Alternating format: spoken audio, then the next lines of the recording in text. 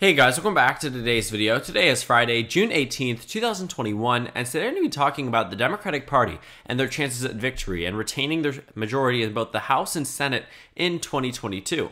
Now, I came across this article back on June 11th, June 12th, around that time period, and I didn't actually read the entire thing, but now, reading it, I think it's something that is worth sharing with you guys, something that I think is worthy of making a video on, and we're actually going to go a little bit more in depth into this model as it takes into consideration the generic ballot and applies it to our 2022 midterm elections. Now, looking through this article, I thought something was quite coincidental. Currently, I am in Atlanta, and I'm actually staying at Emory University for the weekend, and I found out that the political science professor that came out with this forecast teaches here. So I thought that was something that was quite interesting. I'm going to be at Atlanta for just a few days, but I just thought that was something that I wanted to point out because I thought it was quite coincidental. But looking at his forecast, he takes into account nothing more really than the generic ballot. You can find it here on the Center for Politics, part of the Sabato's Crystal Ball website, where it talks about forecasting the election based off of just the sole idea of using the midterm generic congressional data. They do generic congressional data election after election. We can actually see it recently employed in 2018. They did it in 2020, but the presidential polling data probably was a better indicator than the generic ballot one. But looking at the 2018 generic congressional vote, you can see that with the Democratic Party with a 7-point victory, they actually ended up winning by 8 points in the final vote. But that was what the generic ballot was gauging, how voters were going to vote when it came down to the overall national scale, which meant that Democrats did pretty well back in 2018.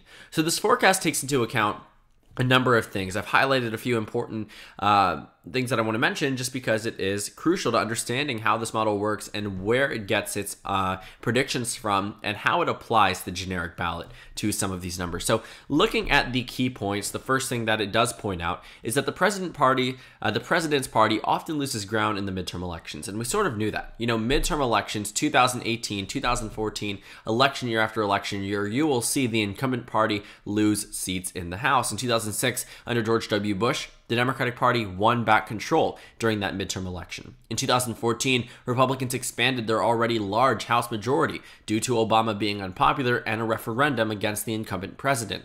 In 2018, the Democratic Party did the same exact thing. They were able to win back control of the United States House of Representatives, largely due to anti-Trump sentiment across the United States. So looking at this forecast, it addresses the obvious that in the midterm elections, typically speaking, the incumbent president's party loses votes, loses a number of seats.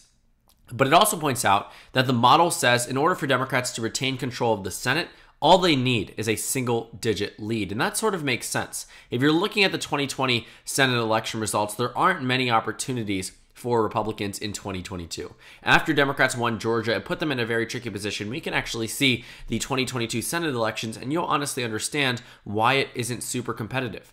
So as I click on this map, I want you to go through some of these swing states, some of the standard ones. Most of them are on the Republican side. While Democrats do have Nevada, Arizona, Georgia, and New Hampshire to worry about, Republicans have Wisconsin, Pennsylvania, North Carolina, Florida, potentially Ohio, potentially Iowa. Some of these states that are more competitive, traditionally speaking, just more of them on the Republican side. In addition, you're also looking at a Senate map where you have all of the Democratic incumbents running and 5 Republicans retiring. That's also a warning sign that, wait a second, this isn't going to be some landslide or blowout for the GOP like they might be expecting, which sort of gives us an understanding as to why the generic ballot only needs a single-digit lead for Democrats to keep control of the Senate. But the House is certainly a lot more trickier. Looking at the 2020 House election results, that's 2010. I will show you 2020 right now. We'll go into 2010 in just a few minutes. But you will see here that the Democratic Party only won 222 seats out of 435, the Republicans winning 213, the narrowest House majority since 2003. This is a very close election. I mean, looking at the Democratic Party losing a number of seats, it is quite embarrassing, I would say. Something that was expected to be a gain for the Democrats ultimately ended up being a loss. And I point this out every time I go through the House elections because it cannot be understated looking at the toss-up districts, not a single toss-up district went towards the Democratic Party. So what you should be getting from this is that the Democrats are starting out in 2022 with a disadvantage. Not only will Republicans have that midterm history on their side, we are in the middle of a redistricting process which will allow states with Republicans taking control of 100 more seats than Democrats to single-handedly draw congressional districts in their liking, in their favor. Democrats have opted in for independent commissions in many states, taking away a lot of their power from some of the larger states and from some of the states across the United States. Republicans in many states and many swing states, Georgia, Ohio, Florida, Texas, have all kept it under Republican control and have not opted for an independent commission, thus making the state more likely to be Republican gerrymandered. So the Democrats are starting off with the disadvantage of it just being a midterm year in addition to this midterm redistricting fiasco, which means that the Democratic Party, if they were to retain their majority, they would not be winning by a lot. They would not be expanding their House majority by a pretty considerable amount. And this forecast actually dabbles into discussion about that. But before we actually see the numbers, just go ahead and see, why they're using the generic ballot. They see that, generally speaking, it provides an accurate indication of how voters are going to vote on the national level. When it comes down to averaging out Republican votes and Democratic votes, which party wins? Typically speaking, it's the party that's leading in the generic ballot. And also, it's allowing the model to input data that has been accurate in previous elections. When Democrats won the popular vote in 2020 in the House elections by a narrower result than the presidential vote, you weren't expecting too much good news for the Democratic Party. When Democrats did well in 2018 by winning by 8 points nationwide, you probably would have expected the Democratic Party to regain control of the House of Representatives. So in 2020, in 2018, and even 2016, they provided moderately accurate indicators of how the states would vote, how the districts would vote, how the overall results would be. And it does provide more context about the election, which is why they are using it in this model. And something that also I think that you can see just illustrated from 1946 to 2018 is just the sheer amount of changes in the House and Senate during a presidential party midterm election. The average is a net loss of 27 seats in the House of Representatives. If Democrats can counteract that and make it less than 27, that's a good sign. In addition, the net loss in the Senate is a -4, which means that you will be seeing potentially 4 seats that held by Democrats currently might go to the GOP if it follows the average. But we know after looking at the 2022 U.S. Senate map that simply won't be the case, but it's something just to think about. It's food for thought in relation towards this analysis of the midterm elections. And they also go through and take a look at a number of values here where it pretty much just says that a 1-point increase or decrease in the generic ballot in the House would allow the states or districts to swing by 1.7 seats. And each additional seat, every additional seat defended by the president's party would expect it to produce a net loss of more than 0.6 seats. In the Senate, you're seeing a 1-point increase or decrease change it by just 0.2, and every additional seat defended by the president's party would be expected to produce a net loss of more than 0.8 seats. So not much of an implication in the United States Senate, a more significant one in the House of Representatives, but both are close. I mean, the Democratic Party, as this article also points out, cannot afford to lose House seats or a Senate seat. Because it's a 50-50 tie in the Senate, Democrats need every single vote. They need every single one of these incumbents to win re-election. Otherwise, it goes back to Senate Majority Leader Mitch McConnell. So looking at this forecast here, it shows that a net loss of only a handful of House seats and a single Senate seat puts Republicans in control of both chambers of Congress. Our House majorities have reduced down to 220 to 211 because of vacancies. The Republican Party, I'm sure, is happy that the numbers are reducing, but it's reducing on both sides. But leading into 2022, you might actually see the election end up being pretty strong for the GOP. Looking at 2022, honestly speaking, the GOP is on track to regain control of the House of Representatives. So this article talks about what the Democratic Party would have to do and shows you the exact number, but it seems very unfair and unrealistic for the Democrats to be expected of this every single time. Based off this table, even if the Democratic Party wins the generic ballot by 5 percentage points, more than Biden won in the popular vote in 2020, Democrats lose 7 seats. If they lose 7 seats, that puts the GOP in the majority. Let's say the generic ballot is 0. Democrats lose 15 seats. -5, 24, and -10, 32. The Democrats gain seats in the United States Senate as long as the the generic ballot is tied, or +5, or +10. So losses made in the House will be counteracted by gains made in the Senate, but I wouldn't exactly say this is a trade-off the Democratic Party should be looking forward to. They need control of everything to maintain that trifecta. But you do have to understand how unrealistic that is. Because if Democrats, let's say for instance, worst case, we're down 10 points in the generic ballot, maybe in a very similar fashion to 2014 where Democrats lost the generic ballot by 5.7%, or in 2010 when they lost by 7 points nationwide. Not quite 10, but nearing there. Something just to provide a little bit more context to the situation. Well, if you apply that to our 2020 House results, what you'll notice is that the Democratic Party goes down from 222 and the Republicans prop up to 245.